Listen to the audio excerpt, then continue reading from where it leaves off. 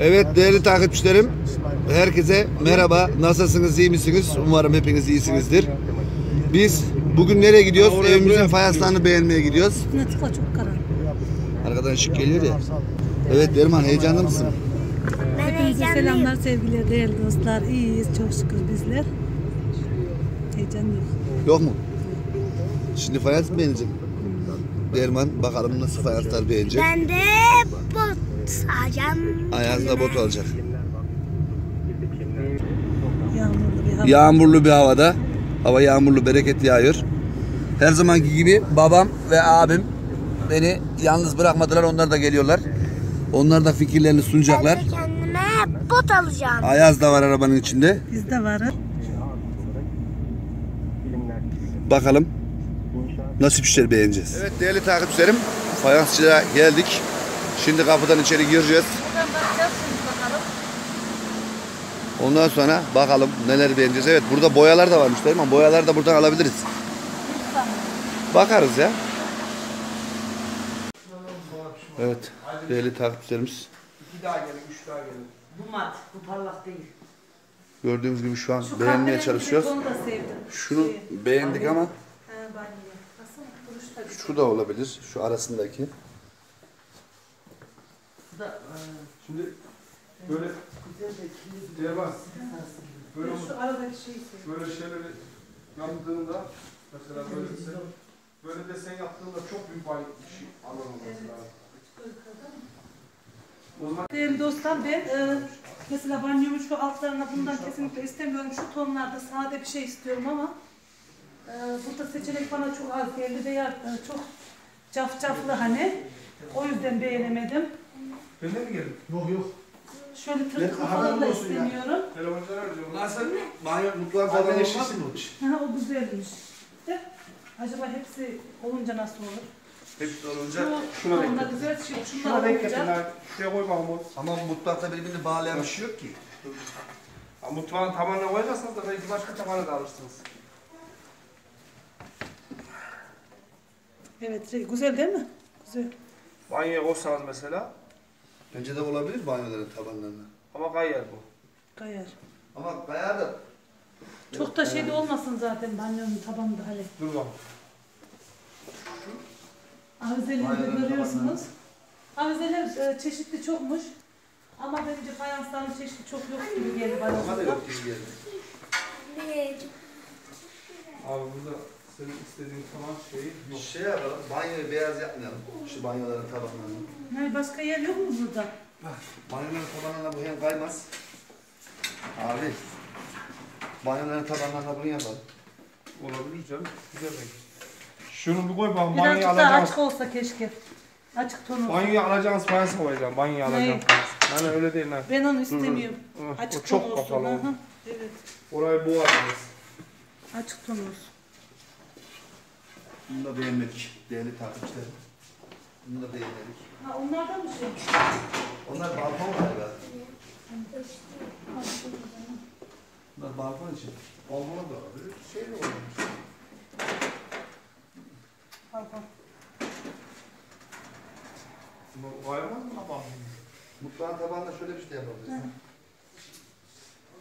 Fayans olsun. Evet. Direkt fayans. O da fayanslı ama herhalde parka görünümlü değil mi? Evet. O nasıl? Giga. Parlak değil mi yalnız? Mutfak parlak istiyor. Sen ya. Evet değerli takipçilerimiz. Bir tanesi, biz bunu beğendik. Biri bu. Bunu beğendik. Şu. Evet. Ve arasına ya sadece bu ya da sadece bu olabilir. Bunu mu? Şunu değil mi? Bunu ve arasına hani böyle tuvaletin arkasına falan bu olabilir. Karşıya. Evet değerli takipçilerimiz, biz şu an dolaşmaya devam ediyoruz. 3. dükkana geldik. Ama maalesef beğendiğimiz bir şey bulamadık. İlk girdiğimiz dükkanda 2-3 tane beğendiğimiz vardı. Tam yani demek ki köy yerlerinde hani buraya kasaba gençler bu modeller gidiyor ama biz çoğu izleyici de benim gibi sade renkten hoşlandığına inanıyorum. Hepsi çiçekli böcekli gördüğünüz gibi. O yüzden Derman'ın işi çok zor. Aynen. Kararsız kaldık. Bunlar da ben sevmiyordum, hani böyle sade olsun istiyorum. Bunlar bile olmasını istiyorum. Ve bütün modellerde bu şeyde, bu şekilde. Şuradakilerde bakabilirsiniz. Yani bu da çok karışık duruyor. Bu da çok, burası ortasındaki gibi model değil mi? Modelimizde gelecek abi. Bu sene biraz malzeme sıkıntısı yaşadık piyasalarda. Ham madde sıkıntısı var, malzeme sıkıntısı var. Daha orada 2 tane daha malımız gelecek Allah izin verirse. Duvar olarak. Yine şu biraz daha güzel duruyor. Sade duruyor. Gelecekler Dur bakınca. Burası da çiçeğiyle. Böyle eğer böyle Aynen şeysi var herhalde. malzemeleri düşünürseniz şu anda bunlar mevcut sattıklarımız ama daha özel bir şeyler düşünürseniz. Bize yarın lazım. Yardımcı Yarın başlayacak fayans. Ya yarın başlayacak bir şey yok. Beğenmezsen bir hafta sonra başlatırız. O senin fayansı O bizi beğenmedi. Ben Ama fayans. nasıl birkaç tane İyi yaptın. fayansları beğendik değerli dostlar. Abi benim 17'ye sattığım. Burada fayans bulması gerçekten çok zor. Hepsi böyle cicili bicili. Ama biz artık karar verdik. Ya bebeğin Serap Koli var. Bunlardan bilmiyorum. Evet. Acaba Derman hangi fayansı beğendi? Bir tane KYK 101 var. Bunlar hep aynı ayardaki malzeme. KYK yazıyor. Başka bir şey mi seçeceğimiz? Şimdi bir de listemizde bizim köşe möşe yazdı. Onlar şimdi sen de söyle. 3 tane ayrı renk fayans beğendik değerli dostlar. Ve şu an hesap kitap yapılıyor. Derman. Bu renkte dış köşe var, iç köşe. Hiç köşe. Madem ne olduğunu biliyorum da. Aşağı Ece çıkar abi yandan sana zahmet. Ne oldu yengem? Ya sadece krom, plastik gibi. Ne oldu Nayı? İç köşelerde. Böyle, hayır bunlar krom. İç köşe, dış köşe böyle alabilirsiniz. Paslanmaz bunlar. Paslanmaz. Paslanmaz. Inox bunlar. Şimdi Almanca'da Edelstahl diyorlar ya, paslanmaz demir. Ondan İşte inox diyor bizde. Inox Inox, inox malzeme paslanmaz. Banyoda yanı suya küpede karşılayacağı için bu malzemenin Tamam. yeniden falan olmuyor. Kireç olmuyor muymuş? Yok kirecin çözümü temizlemek. Kireçli çözüm. Hepsinde olur kireç. Yani kireç tutmayan diye bir şey yok. Bu mu yani. olacak köşeler? Değil, bu şekilde değil. Malzemesi bu. Ha. İnce olacak. İnce. Tamam. İç köşe, dış Tamam köşe. abi. Ayaz, Ben görelim iç köşeye. fayansları beğendin mi? Köşe var, geri kalan iç köşe. Ben artık şunu beğendim. Hangisini? Allah'ım, onu balkona yaparız, olur mu? Gel anneciğim. Mutlu musun Ayaz? Bu bölümden 2 tane fayans beğendik ama sürpriz olsun. Yapılınca gösterelim sizlere. 2 tane evimiz olacak. Bir tanesi Türkiye'de. Bir tanesi Aksaray'da. Türkiye'de, Aksaray'da. Türkiye'deki neredeki anneciğim? Bilmiyorum. Ayaz'ı duş aldırdım canlar, parladı birazcık. Bilmiyorum. Evet, fayanslar böyle. Karar verdik artık. Bu nerede? Gel. Ben burada. Her şey var burada. En çok çeşit bulabildiğimiz yer burasıydı. Diğerlerinde hiçbir çeşit yoktu. O yüzden başbuğ ticaret dedik. Bakalım hayırlısı olsun. Boyalarımızı da buradan alırız. Abi boyamızı falan da buradan alacağız. Ona göre yani. İnşallah inşallah. Yani şöyle söyleyeyim. Zaten fiyatlarım geçen seneki fiyattan geliyor. Yeni fiyat değil yani. Tamam. Yeni fiyatlar olmadan bizi alalım. Bir şey söyleyeyim. Şöyle mesela 3. ay, 4. ay, 5. ay fiyatları tamamen farklı. Şimdi orada artı yazmış ya, 3 paket, 3 milim artı yazmış. Onu bir çiz. Çizdim ama şöyle bir şey söyleyeyim. Evet değerli takipçilerim, fayanslarımız geldi. İnşallah yarın sabahleyin yapmaya başlayacağız. Bu şekilde indirdik. Derman Ali de çalışıyorlar. İçeriği toparlıyorlar. Bir temizlik yapmamız lazım. Yeniden inşaat başladı. Bakalım neler olacak. Şöyle babam da bahçemizi sürmüş. Yok yola devam. Buraları ekeceğiz. Ağaç dikeceğiz. Yarın veya yarından sonra ağaç alacağız buraya. Bu şekilde. Şu gördüğünüz duvarın köşesine dostlar kümes yapacağım. Önüne de bir tel örgü. Tavuklarımız burada kalacak. Tabii ki buralar falan temizlenecek. Daha buralar hep inşaat hattıyla duruyor. Şu karşıya Derman soğan ekecekmiş. Şu karşı köşeye dostlar, duvarın köşesine. Derman bacım o kadar çok Şuraları daha sürmedik çünkü gelip gideceğiz. İnşaat ustaları falan arabalarla girecek, çamur olmasın diye babam buraları sürmemiş. Muhtemelen işlerimiz bittikten sonra komple bahçeyi süreceğiz. Gördüğünüz gibi evimizin manzarası bu şekilde. Önü açık. İleride evler olabilir. Bu taraflarda hep yoncalar ekili. Evet ablalarım, gördüğünüz gibi turna, leylekler uçuyor. Az önce çok yakındaydı. Kameraya yetişemedik. Gördüğünüz gibi şuradalar. Aslında yakınlar da kameradan uzak gözüküyor. Çok güzel ötüyorlar. Aksaray bir başka. Evet değerli takipçilerim, biz evimizden geldik. Annem şöyle balık temizlemiş. Bunu yengemin abisi tutmuş, nereden tuttuysa. Ondan sonra temizlemiş annem, pullarını mullarını temizlemiş. Elektriklerimiz yok. Şu an flaşta çekiyorum video. Annem görüyorsunuz mum hazırlıyor. Vallahi iyi temizlemişsin ha.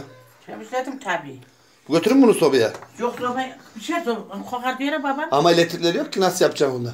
Ana mecbur hadi götür hadi götür. Hadi götür burada çaresizim hadi. Vallahi biz Ben bunu şöyle fırına sürüyordum ama şeyle. şöyle gidelim bakalım balıklarına sobaya.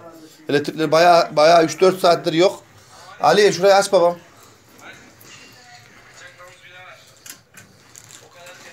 Çek. Sobaya gitti balıklar bakalım.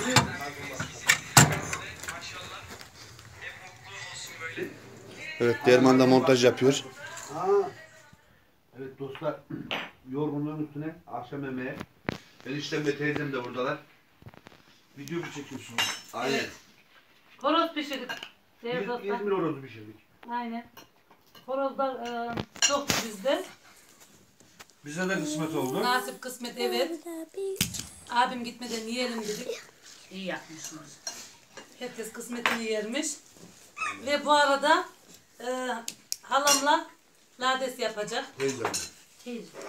Teyzemle. Teyze deyin diyorsunuz ama biz halaya alıştık. Ben kendi annemin bacısına da teyze diyorum. Hala diyorum.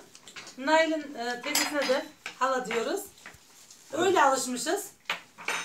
Eskiden ama derlerdi. Şimdi halaya çevirdik. Bibi mi? Yabancılar bibi. Ha, bibi diyorlar. Bibi diye ama yediler. Hadi hala tutuyor mu? Öcüm olsun mu? Dünyada borcun olsun mu? Senden bana? Bir şaplak. Şaplak olur mu işte? Gücüm ne yeterse onu alırım. İşte söyle. Giysi alırım. Giysini. Türbe. Bir başörtüsü. Türbe. Başörtüsü. Tamam. Senden olan? Yelek. Olmaz bizim değil. Tamam işte tamam. Ama bu ev yaptı. Yok olsun hayır. Senin dimile ihtiyacın var, onun başörtüsüne Tamam ihtiyacı Allah. var. Tamam. Ben adaletli konuşurum. Tamam. Hadi. Anne. Gelme kız. Hastalık bende kaldı. Bakalım kim kazanacak. Biri canım biri canım. Anne sen işi bilmiyorsun ki. Beni kandırırsın. Kandırırsın. Neyse olsun. Arkadaşlar ne yapıyorsunuz arkadaşlar? Sakın kanayım falan deme ha. Şansan da canın sağ olsun. Bir demirlik alırım ben sana.